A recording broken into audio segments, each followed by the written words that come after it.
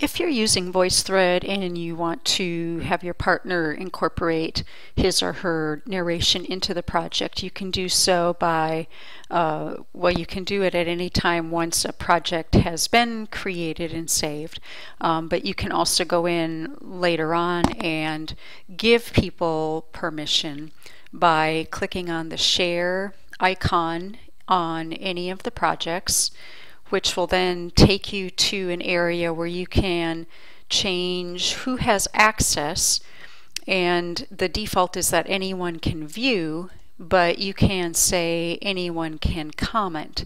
And if you say anyone can comment, then that will allow whoever you provide the access to be able to add their comments. So my suggestion would be, once you change this and you have a partner add comments to the file, that you then go back in and change it back so that other people cannot add comments if you don't want that to happen. Actually, in this class, it probably doesn't matter one way or the other, but it might just be an added protection.